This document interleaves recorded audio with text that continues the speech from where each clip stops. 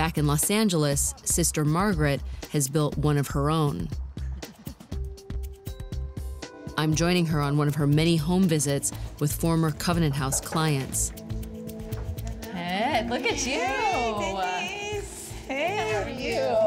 You look gorgeous. You want to see my house? Yes. Please. So this is the living room. Great. 24-year-old Denise recently moved into this government-subsidized apartment. It's a world away from the life she led before as a homeless transgender prostitute. Do you have some fruits, Denise? Yeah, I have some mangoes and some strawberries. My mother kicked me out when I was 13. I told her that I wanted to be a woman, and she didn't like that. At 19, Denise was first diagnosed with cancer. She met Sister Margaret during one of her many hospital stays. She has me on a very strict diet. I have. No fast food. She's saying that I have.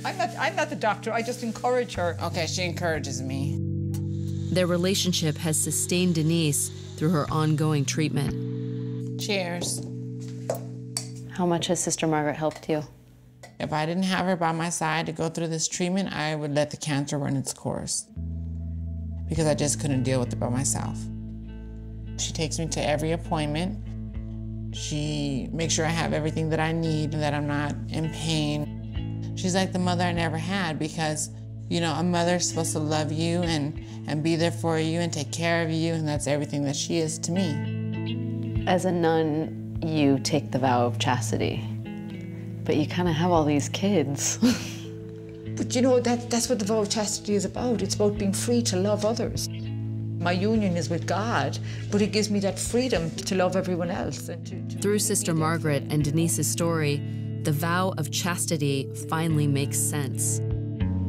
Free of the responsibilities that come with being a biological mother, Sister Margaret can be a spiritual one. As a woman, it's one of the most meaningful sacrifices she can make, and it's saved Denise's life. She's made me a better person. I go to church every Sunday. Even though I have to get up early, I get my ass up and I go, you know. I want to be just like her. You don't want to be a nun, though. If that's what God has in plan for me, then hey, you know, they'll have a transsexual nun. Oh, you cracked me up, Denise. I'm like crying and laughing and the whole thing. I think I'll be the first transgender nun. Who knows? We have to be open to what God's plan is for everyone.